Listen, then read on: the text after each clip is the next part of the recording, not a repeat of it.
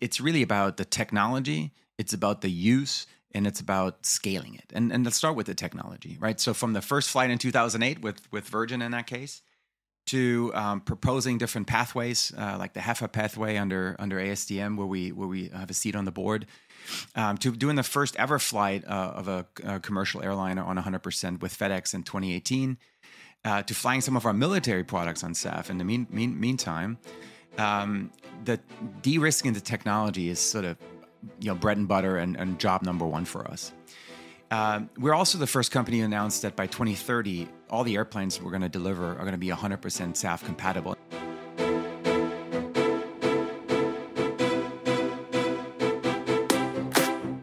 Welcome to Sustainability in the Air, the world's first podcast dedicated to sustainable aviation. I'm your host, Shashank Nigam, the CEO of Simpliflying. Every Thursday, I have important conversations with top aviation executives, technology entrepreneurs, and policymakers helping aviation take climate action. Conversations that help separate the signal from the noise. Whether you are a frequent flyer or an airline executive, if you care about sustainability or simply love traveling, welcome aboard.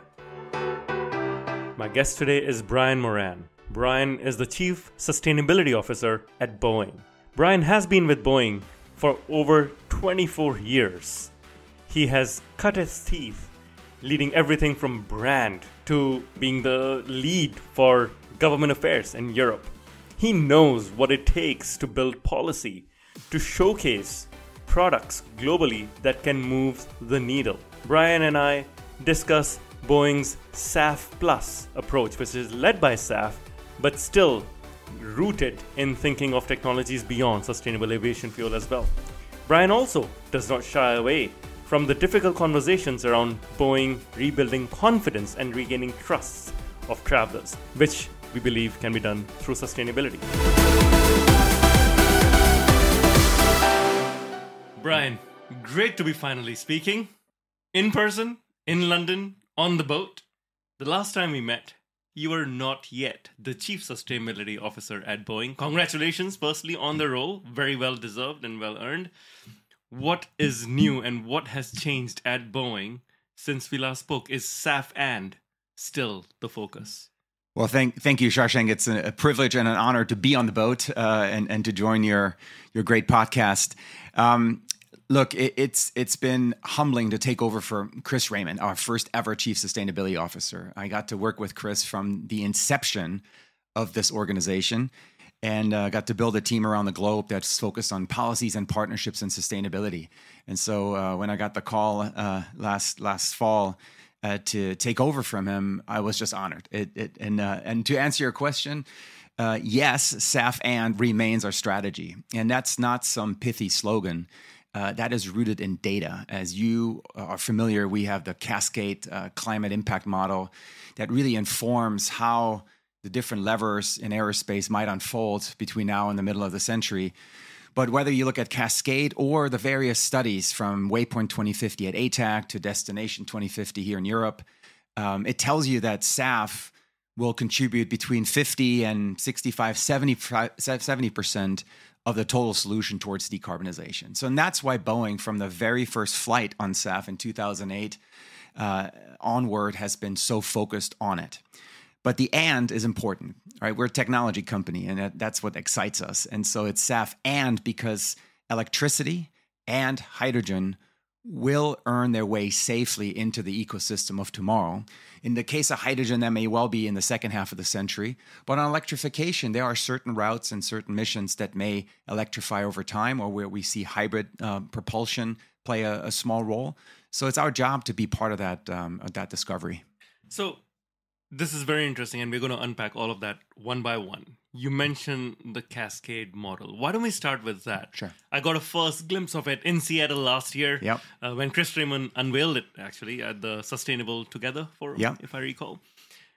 How has the tool evolved? What does it do? Who's using it? Yeah. So a couple of years ago, we grew increasingly frustrated by the fact that the conversation wasn't complete. And we know what the pillars are for decarbonization, roughly. I think most folks by now agree to it. And just to recall for your listeners, it really starts with fleet renewal. As an airplane company, it's about delivering more efficient airplanes that are 20 to 30% or so more efficient than the ones they replace. That's where we really make our difference. But then it's about operational efficiency as a second lever. Flying more efficiently, using the digital brains in the airplane to fly more direct routes, to avoid weather patterns, to stop circling around airports and have continuous descent arrivals, those technologies. Third, it's about renewable energy. And we already talked about it. How does SAF in particular, but also electricity and hydrogen earn their way safely onto the airplanes? Fourth, it's about advanced technology. Right? That's what gets us exciting. New aerodynamic improvements, new propulsion systems, et cetera. And I'm sure we're going to unpack that here. Truss-braced wing. Exactly.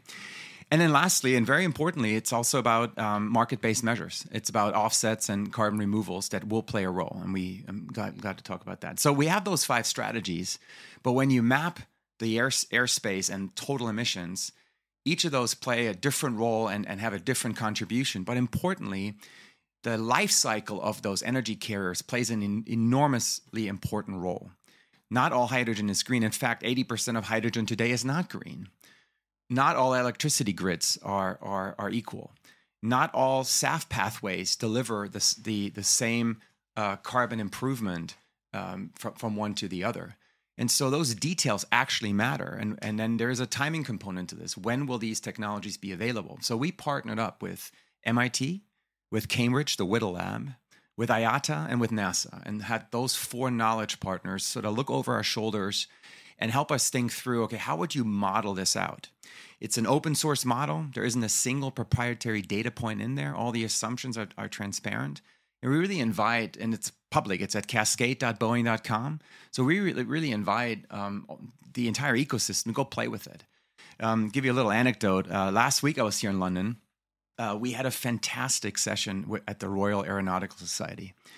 And I gave a quick overview together with the president of the AERSOC. And then we unleashed the audience comprised of industry, of academia, of government, customers, including the military, on Cascade. And when you select forecast mode, let them play with their own assumptions. And then we compared notes afterwards to say, well, what did you learn? Or what's missing? Because we're continuously evolving Cascade, even as we speak.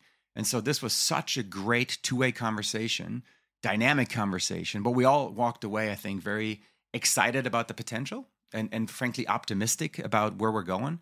But also it informed just what else do we need to go study as we make the tool, but more importantly, the entire ecosystem more efficient. Right. This is very fascinating. And I've been following, of course, all of your progress and updates. You've held these Cascade workshops from India to Australia. Yeah.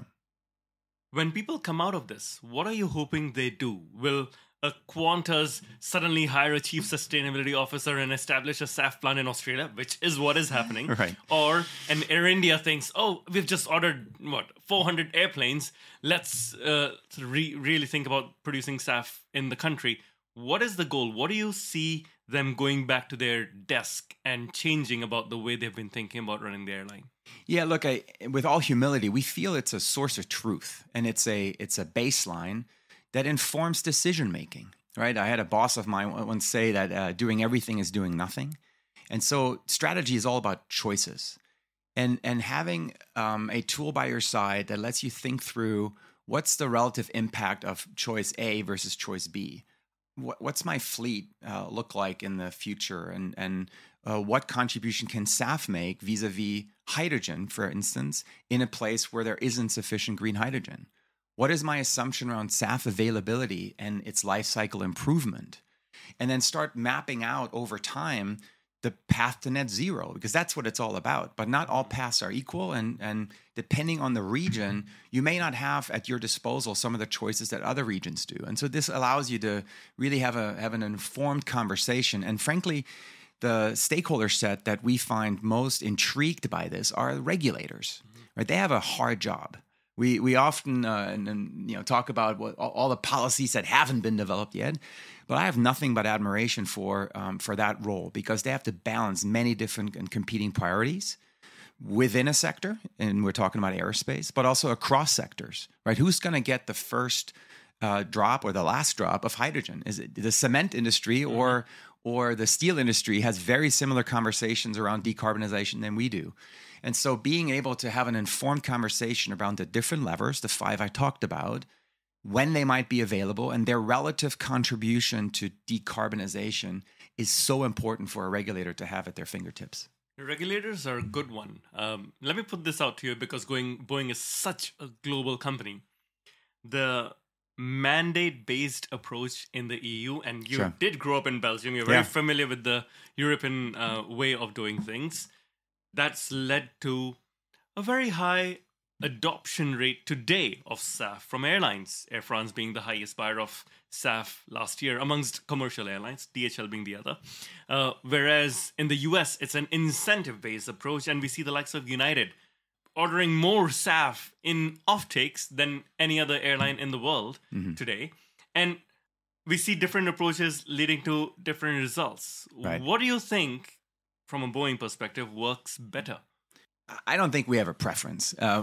What's clear is in places where mandates are chosen, and Refuel EU in Europe with the 6% target by 2030, it's important that we also consider incentives. And you were at the Sustainable Aerospace Together Forum, where I had the privilege of interviewing both the lead regulator from the EU, who set the policy, but also from the US, who looked at the blender's tax credit and under the Inflation Reduction Act. And when you look at where SAF is produced today, incentives tend to win out, right? It started in California with a low carbon fuel standard and the blender's tax credit, which then has been graduated, if you will, into the Inflation Reduction Act. And that's an incentive of $1.25 to $1.75 per gallon, depending on the carbon intensity of the fuel.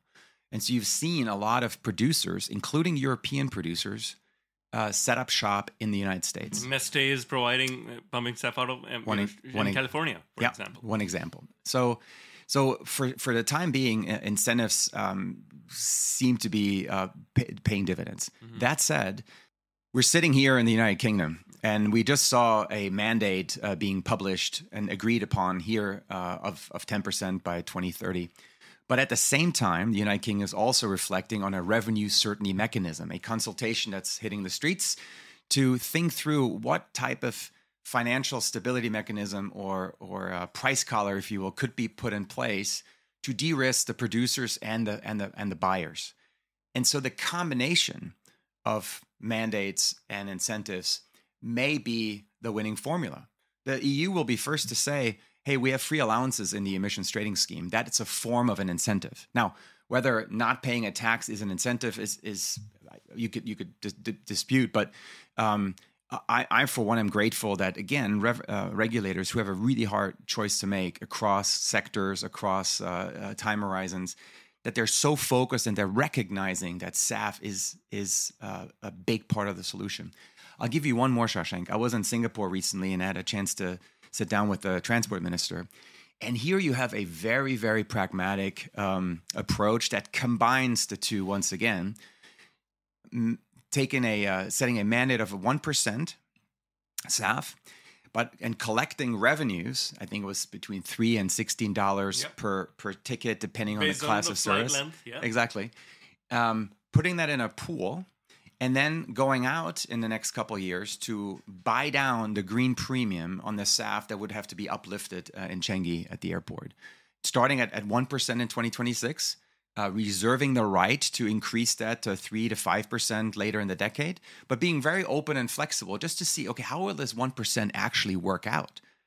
How much of the green premium can we burn down and keep it sort of in loop? Because what I told the minister, what I like about that system is it stays in-house, right? You're collecting revenue from passengers, but you're putting it right back into buying down the green premium on SAF versus collecting taxes that may never see any benefit in aerospace. Yeah, and so that has been the case. If you look at the APD in the UK, one of the world's highest passenger duty or passenger taxes, but all of that goes in the bottomless pit called the HMRC. Yeah. None of that is earmarked towards sustainable aviation, let alone aviation. Yeah. So do you believe that the Singapore approach is a practical approach that other countries should follow when it comes to bringing down green premium of SAF? Look, the jury is out. We haven't seen it play out yet, and they will be the first to admit that some of the details around, okay, what blend, what carbon intensity, which fuel are we going to buy, that's still to be determined. But again, I find it pragmatic because I found the number still relatively small and hopefully manageable. And it's a bit of a pilot, I would consider it. Yeah. And so we'll see in the coming years. But I like the combination of raising revenue, but then keeping it in loop. And look, what Singapore, but many other forward-leaning regulators are realizing is what we're taxing and what we're talking about here is preserving the social license to fly and preserving the economic impact and the economic benefits that come with aviation. Right, benefits beyond borders. One of the ATAC reports pre-pandemic noted 4.1% of global GDP is directly dependent on aviation. It's 87 million jobs. It's the 7 trillion in goods delivered. That's what we're protecting here. And so I think when we're talking about decarbonization and how you get there, keeping always in mind the other side of the ledger. What are you actually trying to preserve here? It's so interesting you mentioned this model as a pilot. I spoke to Sir Tim Clark at Emirates about this, and he was quite upset that raising cost of travel to travelers is something that is not economically sustainable. And my point to him was exactly what you and I were talking, that the cost here is small enough that I would not think about flying out of Kuala Lumpur just because I have to pay another $6 on my flight. Yes, if I'm traveling with my kids and my parents and a bunch of others, maybe I'll think about it. But it's not a deterrent at that point. And I don't believe there are other alternate models that we are seeing. Definitely not from governments. But the green premium still exists. We've seen some very interesting work when it comes to green premiums coming down in the US, for example, Scope 3 Buyers Alliance. Mm-hmm. One, when do you believe SAF price will come to parity with jet fuel prices? And if not, what are some of the interesting ways you're seeing this green premium coming down? Yeah, look, I think it's a hard question. There's a lot to unpack. And it's a lot about cost versus price. So let's start with cost. Right? So SAF is more expensive to produce. And in part, that's the feedstock aggregation, the feedstock availability. The inputs, renewable electricity, green hydrogen, the capital required. So the stack starts building up very quickly on the cost inputs. And then price is about supply and demand. And that's the piece that over time, as supply increases, that part of the equation could come down. But the cost is probably fixed. And that's what we need to go tackle.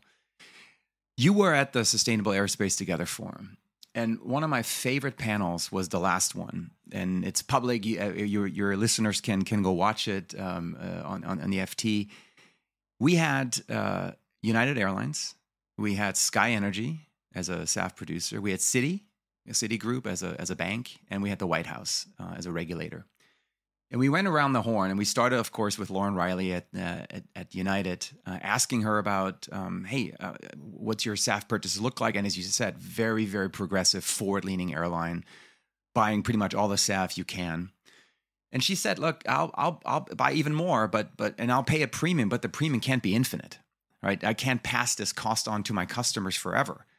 And again, it gets back to the social license to travel, because who do you price out when you pass this down? Not the folks in the front of the cabin, not the folks who are on their second vacation. It's the folks who probably take their first trip ever. Yeah. And remember, 80% of the world has never been on an airplane, and it's our job to make sure that they get to do that sustainably. Anyway, so we'll buy more, right? The airline says, "Well, I'll buy more if there was more produced."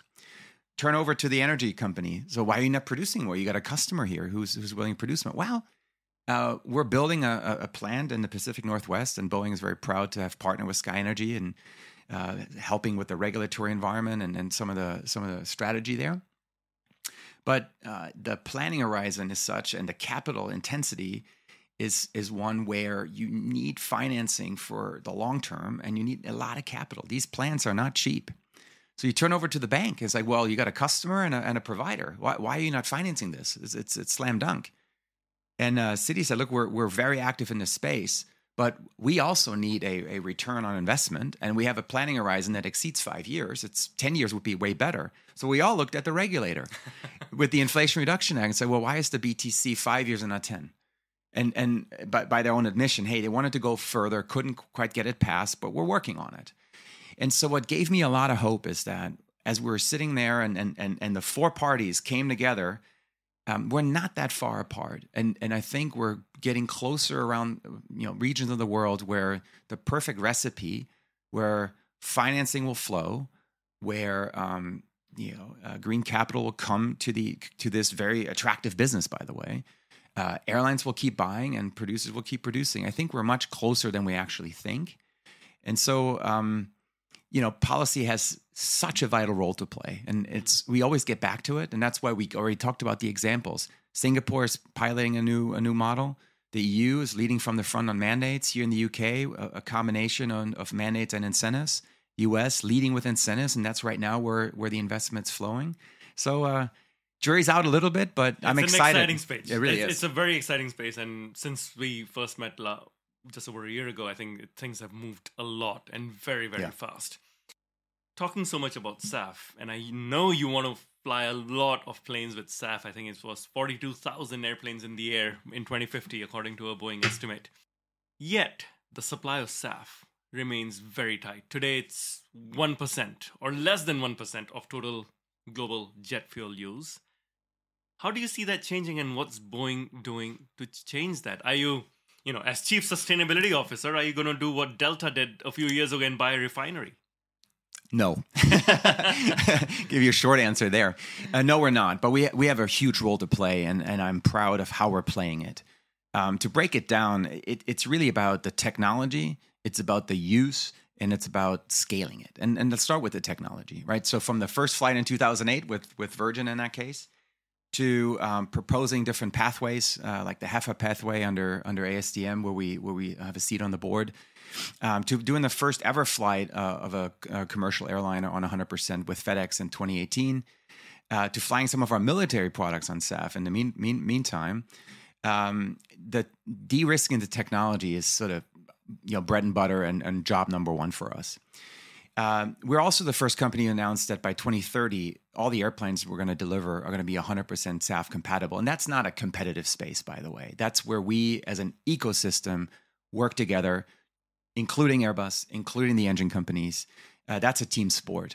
And that team sport is really playing out in the International Aerospace Environmental Group, IAEG. Very proud that Boeing is now leading the work group that's studying how do we de-risk the airplanes for 100% SAF.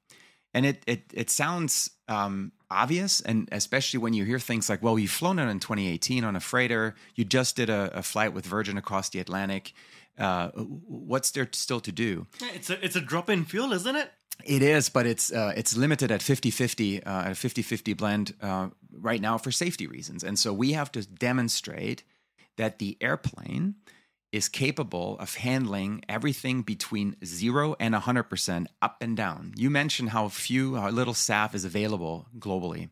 What that means now by 2030 and for a long time to come, the airplane will actually probably never see 100% every day, all day. It'll land somewhere where there's some SAF available. It'll go somewhere else where there's a lot of SAF available. And so you really need to de-risk the airplane for the chemical composition where aromatics are present and where synthetic fuel takes over. And so think about the role of fuel besides advancing the airplane and being the energy carrier. It has a cooling capability. The weight of the fuel impacts, if you think about the airplane is designed, the wings are the fuel tanks. So the wings are designed for a certain energy density.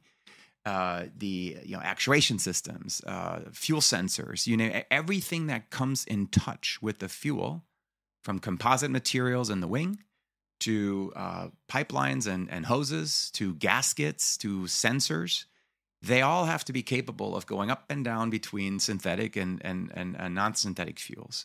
And so that's a lot of work. And it's a work on two fronts. It's a work on the fuel, figuring out the chemical composition of the fuels, and on the airplane, right? The parts that touch the fuel. So what we did is we made available a jet reference fluid list, if you will, and that allows our supply chain, who we've gathered very recently in Seattle, to at least have a baseline against which to design and test. And so as we sit here right now, we at Boeing and some of our suppliers have composite pieces sitting in synthetic fuels to see over a long duration how would they handle that particular characteristic of fuel, to all kinds of other tests. And the engine companies are doing an awesome job testing. And so we're all getting there. But remember, Shashank, the most important thing in this industry is safety. It has the highest safety record and will never waver from that. And so some folks might say, well, how could it possibly take you 7 years to make sure it's 100% safe? Well, that's what it takes, both on the fuel side, but also on the airplane side. And so, again, Boeing is very proud to play a leading role on the technology.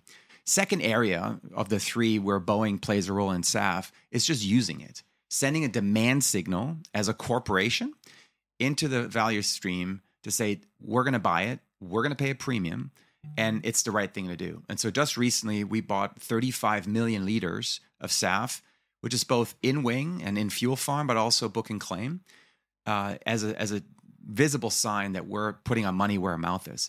That, by the way, equates to about 20% of our fuel use. So when you talk about the less than 1% available globally, you can see that we're trying to lead from the front in our own small way. We're not an airline, but not for a second minimizing the fuel costs of these airlines. But for us, we're trying to lead the way in our own small ways to buy the fuel, advance book and claim as a system, get it into fuel farms, demonstrating that it's real, that it can be flown. And that's our contribution. And then the third way, that's where, and in my old job too, is one of the most exciting things. This is about working regionally to develop scale and production capability. So I mentioned earlier Sky Energy. We had a prepaid offtake with them and then helped them come into the United States, benefit from some of the state and federal incentives. And they're well on their way in developing their own production capability in the United States. Most recently in Australia, we worked with the Wagner Corporation in a similar kind of way, where we're trying to send a signal into that ecosystem, helping them think through what it takes to scale SAF. Because here's a country that has a real need from an energy security perspective and just from an import perspective. Australia has done a phenomenal job laying out what it will take. And Boeing has been a key player in that. We did a study with the CSIRO. 1 year ago. Yeah. So it's the CSIRO study now that we did together with them is sort of foundational in guiding how might SAF scale in that region. But that's different from, let's say, I just got back from Japan, where together with ICF, we did a study just for Japan. How do you leverage, for instance, municipal solid waste and the potential there to produce SAF domestically over time? And what policies might it take? Many, many years ago, we did this already in Brazil with a project called SAF Maps, where the abundance of feedstock and the need for sustainable feedstock, we partner with the Roundtable for Sustainable Biomaterials to study, okay, how would you scale SAF in Brazil and do so sustainably? So this, if you will, business development aspect, creating roadmaps and then partnering with companies to send demand signals to help them unlock new potential, frankly, is one of the most exciting things we can do. So no, we're not buying an energy company, but in many ways, we have a role to play to help scale. Right. No, thank you so much for that detailed answer. I remember having Elena Schmidt from RSB on the podcast, and she and I debated at one point around global equity of SAF. Yeah. Where do you see this going? Do you foresee each large country or each large aviation hub like Singapore having its own SAF facilities and SAF plants? Or do you foresee this going to be a much more book and claim play where, someone like Etihad, for example, operated a flight out of DC to Abu Dhabi, and they bought all the SAF in LAX from World Energy, and equivalent amount was used, pumped into LAX. Do you foresee this being an energy security thing where each country wants to secure its own SAF supplies, or will this be a book and claim play? let's start with the fact that the atmosphere does not really care where the SAF is produced or flown, as long as we keep reducing emissions. I don't think there is a pathway, especially in the near term, where SAF will scale equally globally. There's going to be places where through policies, through just their natural abilities, SAF will scale faster than in other regions. It is our job to make sure collectively as an ecosystem to make sure that as those differences emerge, that we preserve a level of fairness so we don't price folks out, and that we enable those who want to fly on SAF and have the means to afford it, that they can do so in a verified way, in a credible way, if you will. So RSB with their book and claim handbook, the general principles that are necessary for a system like that to be in place, that's super, super important. We saw this play out, Shashank, at the Conference for Alternative Aviation Fuels, the CAF3, where the Global South expressed real concerns over the sort of unequal rise of SAF production around the globe. And so, again, I think book and claim has a very important role to play.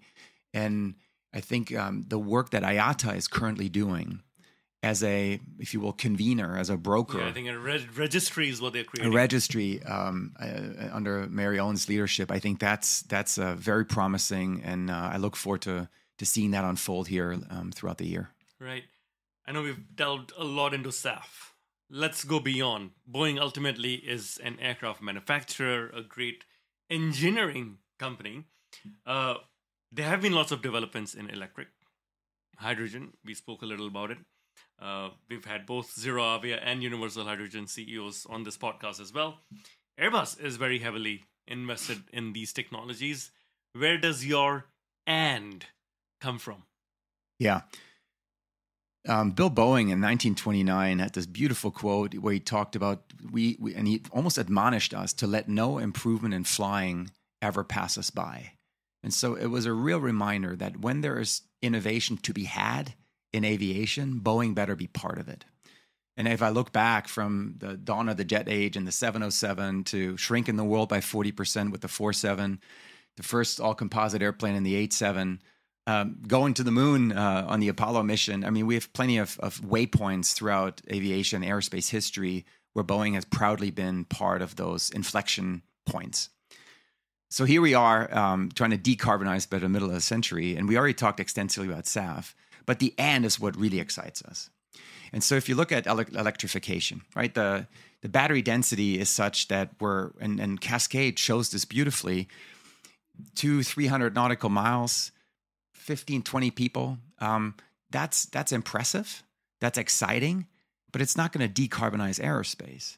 And so there is a role for those airplanes and for those missions, but we have to keep that and be very sober about the fact that that's not going to decarbonize. But as a lead-in and as a pathfinder towards more hybrid propulsion technologies, that again is exciting. And it's our role to be part of that. We have a project together with NASA, General Electric, called the Electric Propulsion Flight Demonstrator, EPFD, where we're taking a SAP 340 and are installing a megawatt-class hybrid engine onto that airplane, where Boeing is providing a lot of the airplane integration knowledge.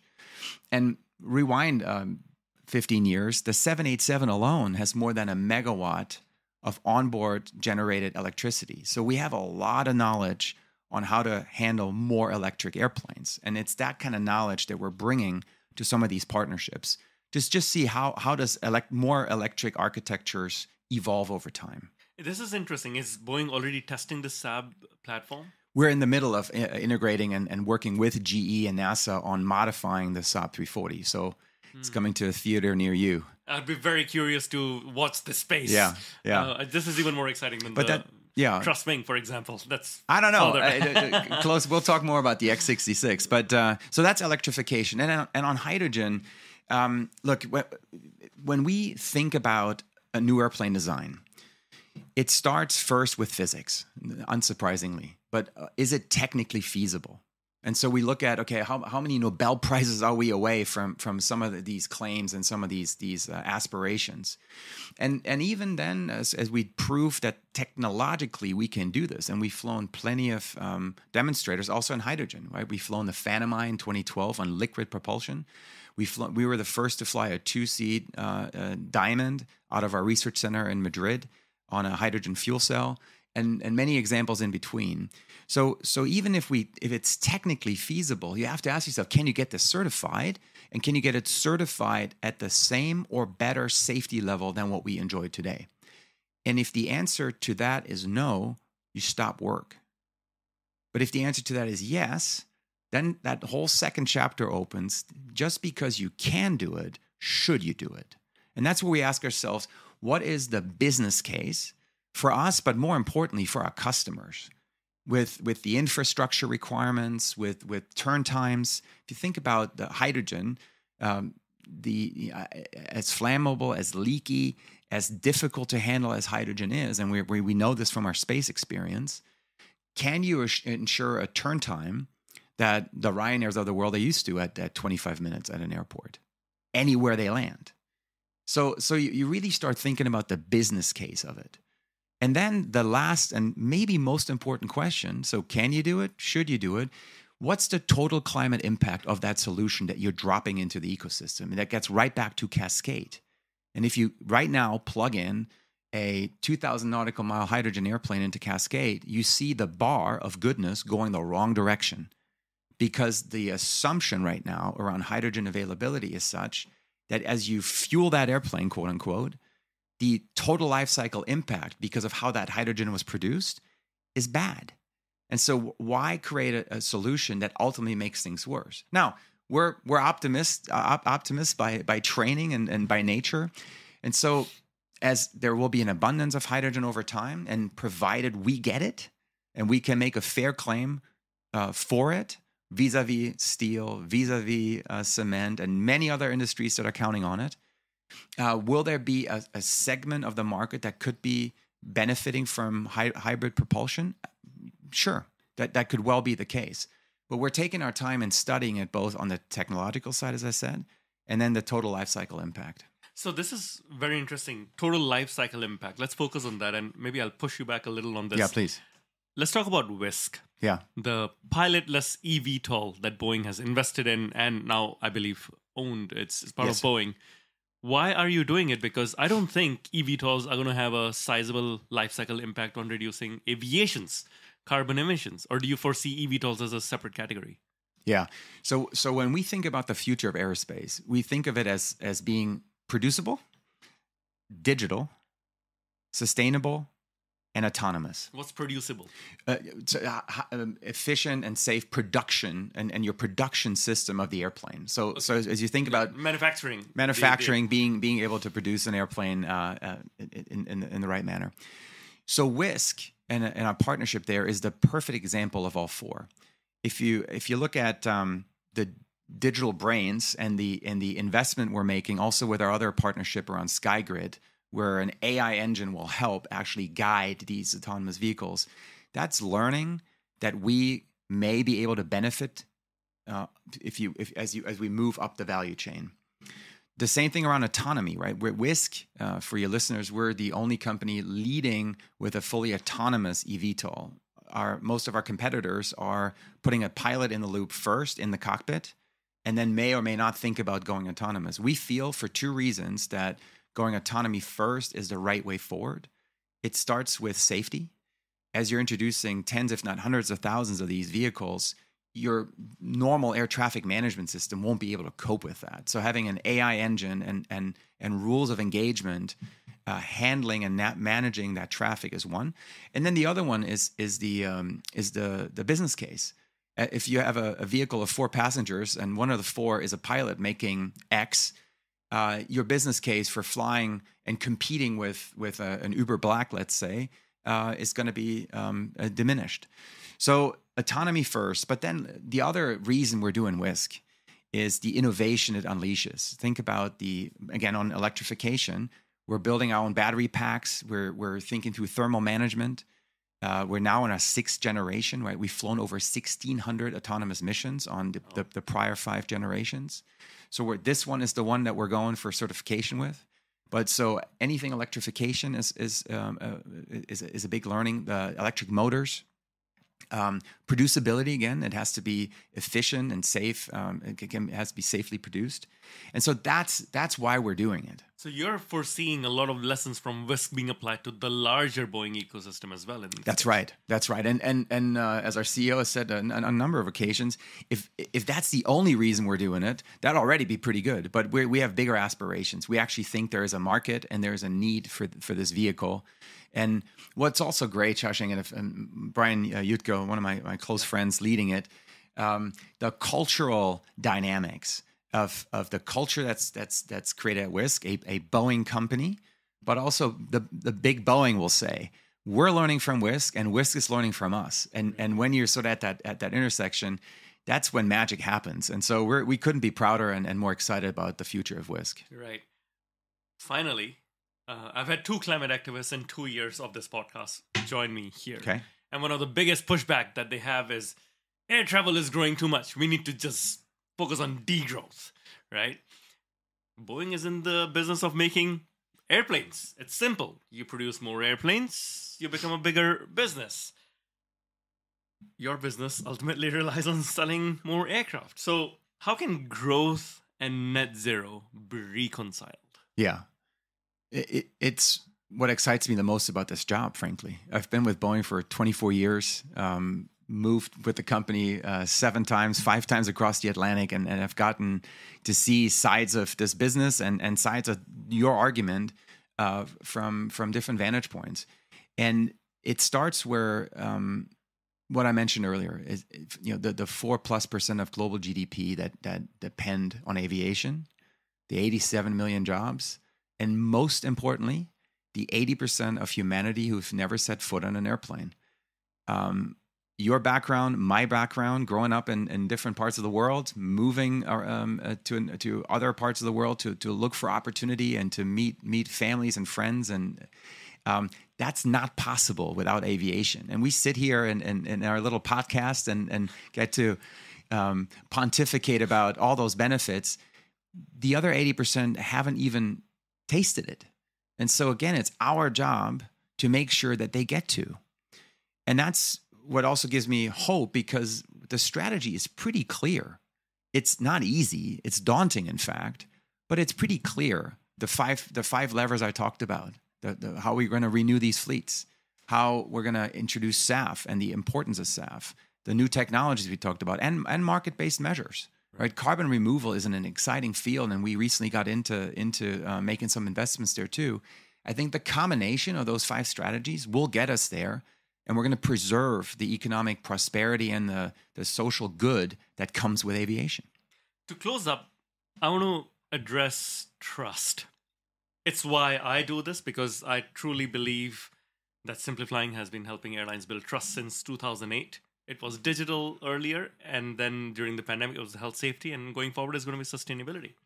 Boeing itself is currently facing lots of questions around trust that you're dealing with overall in the business. Do you believe your efforts in sustainability and leading Boeing's sustainability charge helps build trust in Boeing? I hope so, and we're not doing it because of it, but I think it is a byproduct of it. One of our values at the company has been to re-earn stakeholder trust and hopefully preference someday.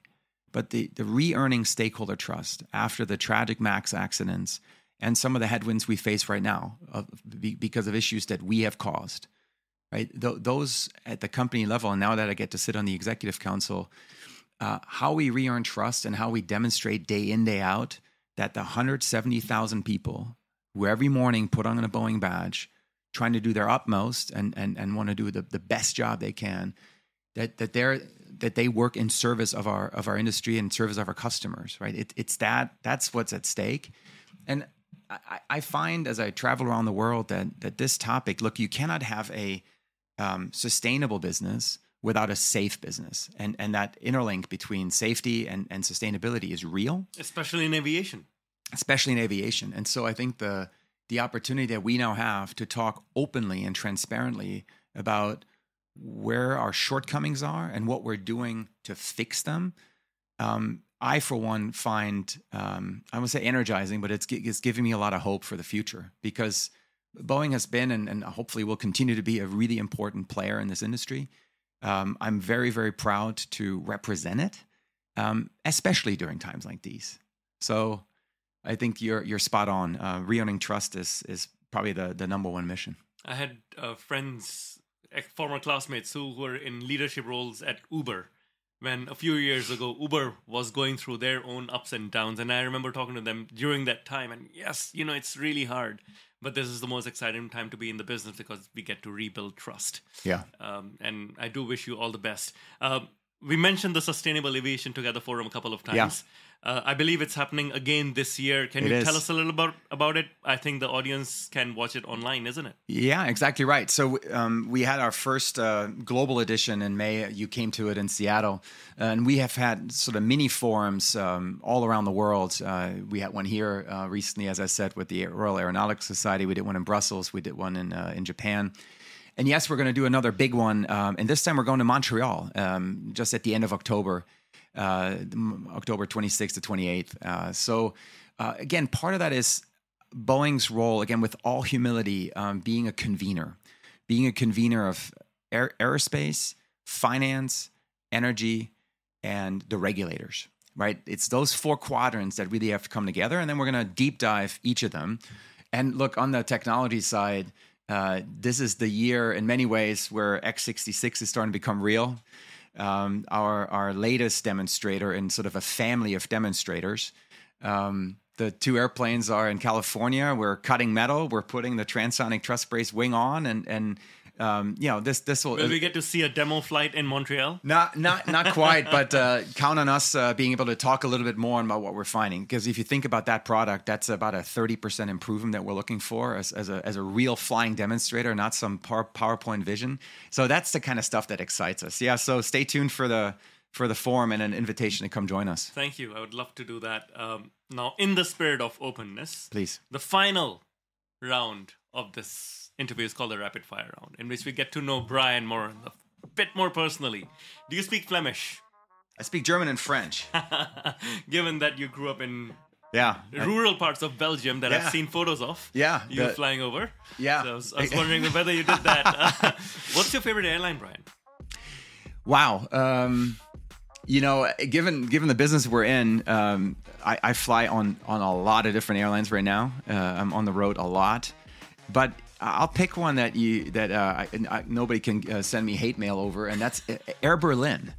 Doesn't exist anymore, so I feel safe. Air Berlin was your favorite airline? Well, look, I lived in Berlin, and it was sort of my not quite daily commute, but I spent a lot of time on Air Berlin, and they had all over. They had a large fleet of 737s, and on the way out, they always gave you a piece of chocolate. So Air Berlin was a cool little airline that unfortunately doesn't exist anymore. But had you ever had the privilege of going to Air Berlin's office? I have not. Have you? You're not missing much in life. The airline was much better. Okay. We worked with them. They were former client assembly flying, so it wasn't the most fun. We always met outside in Berlin afterwards. There you go. Look, not inside their building. There's so many great airlines that I get to fly, but I'm not going to pick a favorite. That's a first on this show. What's your favorite airport? Schiphol, despite its ups and downs, is my over the pandemic, which was not surprising, frankly. Is a fantastic airport. It's my home airport, and sometimes literally it's from door to door, 25 minutes, and one of the best connected airlines in KLM right there. You can fly anywhere direct, and so Schiphol is way up there. Definitely, yes, one of the better airports I've been to myself. Favorite book, Brian? Oof, there's a range. I love Malcolm Gladwell. So Tipping Point was Outliers. Outliers. I mean, Blink about rapid cognition. So those are just found fascinating, and they make you reflect about people and situations.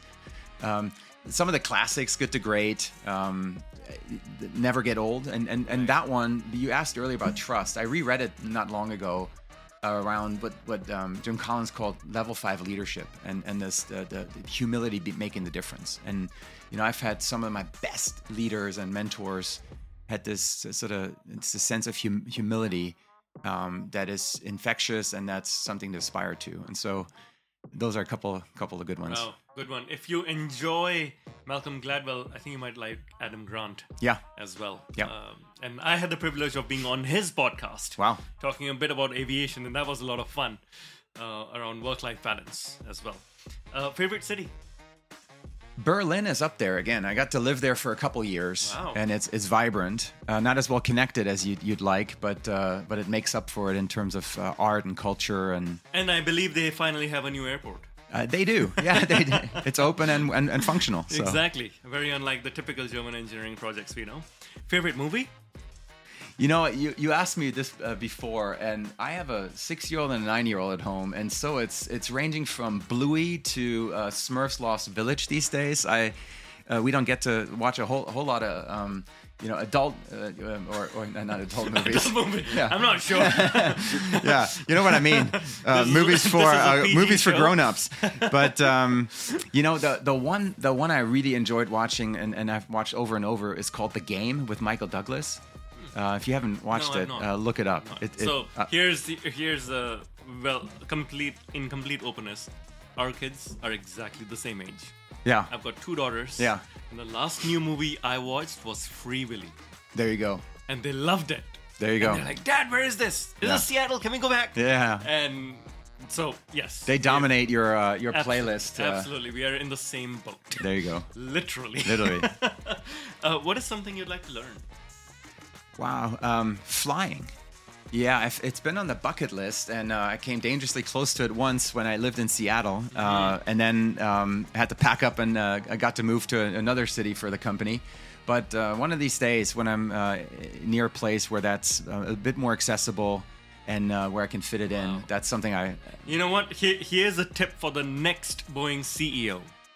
As part of employee perks, after 5 years or 10 years at Boeing, every employee gets a paid private pilot license. The next CEO doesn't even need that advice because we currently have it. We have a Learning Together program that's probably one of the most generous in the world and the country around tuition reimbursement. And including pilot's license. Including pilot's license. You should do it. 24 years, Brian. Exactly right. Do it on an E-plane, though. Get a Pipistrel or a Diamond or something, that'll be fun. We'll see. Yeah. What do you do in your free time? I like to get some exercise in when I can. I do have a couple of hobbies. One might call me a sneakerhead. I've been into sneakers ever since I can remember, and do collect some and trade some. Have you read The Shoe Dog? Yes. And have you watched the movie? Yes. Fantastic. So I've enjoyed sneakers. I do have a vintage Vespa sitting outside my door that's not running right now, in 1971 Gran Turismo, that needs some care. And so part of what I need to learn, in addition to flying, is how to work on Vespas. I can tinker a little, but not a lot. So, so those, and then, of course, my kids. That's priority number one, and it gives me a lot of energy. Fantastic. Final 2 questions. If we are meeting a year from now, it's not in the list that you received. If we are meeting 1 year from now and we're popping champagne, what are we celebrating? Maybe we're gonna have tripled SAF supply around the globe at a minimum. Okay. We're gonna definitely celebrate a new release of Cascade that is gonna be rather impressive and game changing once again. And then we'll see. Look, we talked earlier about, and this is not one to celebrate as such, but we're on a journey as a company. And I think every day about, as I said earlier, the 170,000 of us that put a badge on every day. And as much as we're in the headlines for all the right reasons and deservedly so in many ways, we're on a journey to demonstrate and re-earn trust and demonstrate who this great company is. So this is not a champagne moment, but I hope that when I see you a year from now, we can look back and be very proud of the changes Boeing has made and the trust that we have re-earned. Amen to that, because as part of the aviation industry, we all need a very strong and thriving Boeing. And I do wish you all the best. And thank you very much for sharing your thoughts. You're a good man. Thank you for having me on the show, and keep doing the great work with your podcast. Fantastic. Thank you, Brian. Thank you. Thank you for listening to this episode of Sustainability in the Air. Aviation is one of the hardest to decarbonize industries, yet there are multiple paths to get to net zero. Awareness is key to a green future. So please give us your support to help our sustainable aviation insights reach a wider audience. You can do this by sharing this episode on your network, on LinkedIn, Twitter, or even WhatsApp. Or perhaps you might consider leaving a review on Apple Podcasts, Spotify, or wherever you listen to this episode.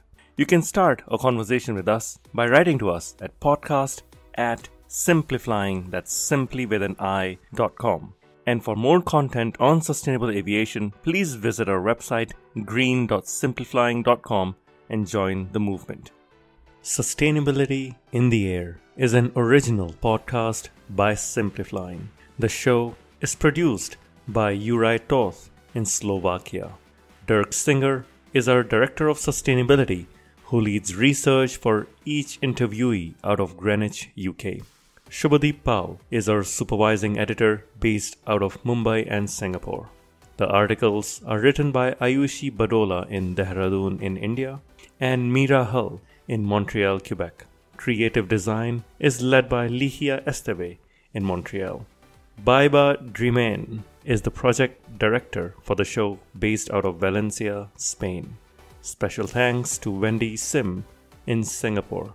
And I'm Shashank Nigam, the CEO of Simplifying and your host. Please feel free to connect with me on LinkedIn.